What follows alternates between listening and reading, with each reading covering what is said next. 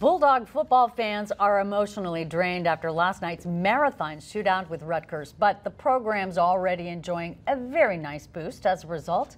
We have team coverage on the big win. Action News anchor Dale Urong joins us from the newsroom with how it now sets the tone for the rest of the season. Dale, you getting the sleep out of your eyes today? I'm trying, Liz, but the smoke is not helping. But it really does help, though fans probably can't take this kind of torture every week. Keep in mind, this game kicked off Thursday night, but ended on Friday, just after midnight.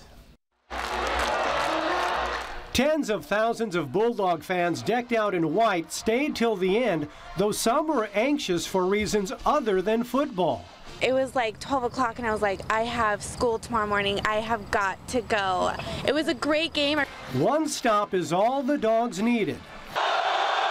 The incomplete pass on a two-point conversion sealed Fresno State's wild 52-51 win over Rutgers. As the dog pile grew, fans like 90-year-old Henry Jones simply summed it up. This is the best game I've ever seen. And I've seen a lot of them. The party continued inside Fresno State's locker room.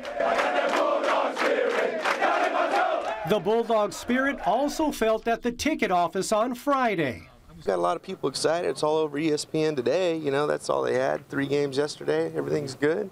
We're actually upgrading our tickets today, so, you know, we're here. Did you have good seats last night?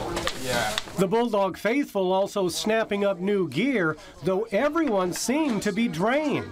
It was like back and forth, and you think, oh man, we lost. Oh no, we won. Oh no, we lost. Oh no, we won. Charlotte and her husband are season ticket holders from Sacramento. They got their just desserts. It's just kind of like slow forming pudding, but it formed at the end and all came together, and it was awesome. Now it's time to dress out for Cal Poly next Saturday. Wow, so much riding on that game, but the Bulldogs pulled it out and as a result fired up the fan base. From the newsroom, Dale Urong, ABC 30 Action News.